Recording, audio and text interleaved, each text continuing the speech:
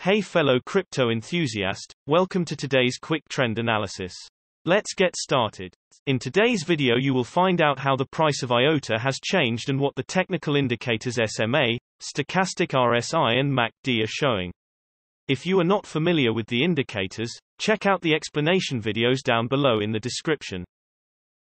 Looking at the IOTA hourly time frame, the price moved quickly to the downside with around 7.5% in the last 24 hours, with a current price of 1.04.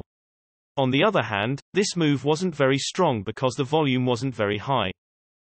Moving to the hourly simple moving averages, for this time interval, the current price is below all of the simple moving averages, which looks bearish and you should keep an eye on the closest SMA. The 20 SMA will play as resistance or the price will peak above the current price, which is around 1.05. However, the shorter time frames are not very accurate and the bigger time intervals like the daily should also be considered for longer price development.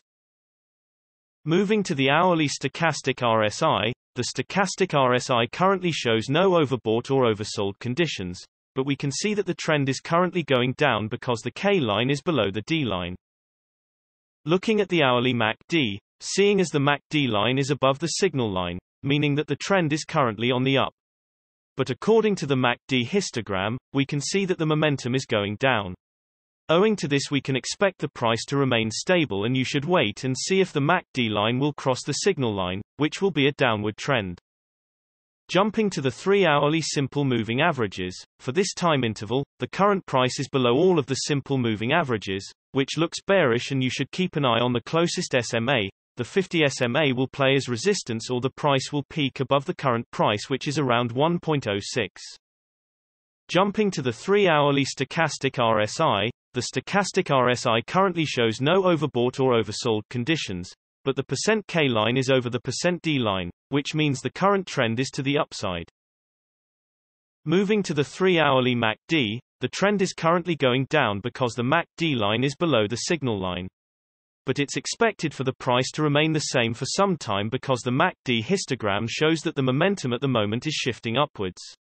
You should wait and see if the MACD line will cross the signal line, which will be bullish.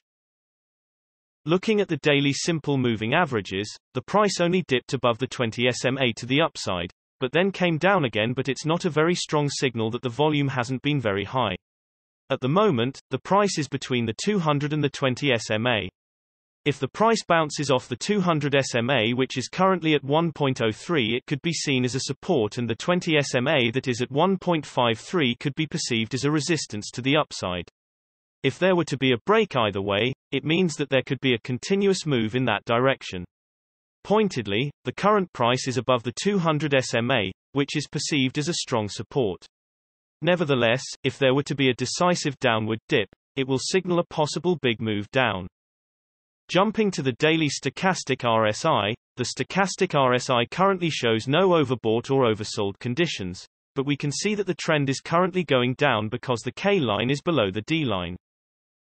Looking at the daily MACD, the trend is currently going down because the MACD line is below the signal line. But it's expected for the price to remain the same for some time because the MACD histogram shows that the momentum at the moment is shifting upwards. You should wait and see if the MACD line will cross the signal line, which will be bullish. In general, the larger time frames have a greater impact on the price, so please remember that when we display different time frames with different indicators. And also the shorter time frames are only representative for the short-term trading. Thanks for watching. New videos are uploaded every few hours analyzing various cryptocurrencies, so be sure to subscribe so you don't miss out. If there is something that you didn't understand, leave us a comment below and we'll get back to you.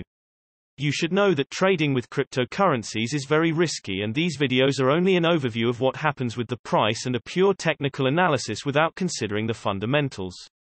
So you should read more and make your own investing decisions. See you next time.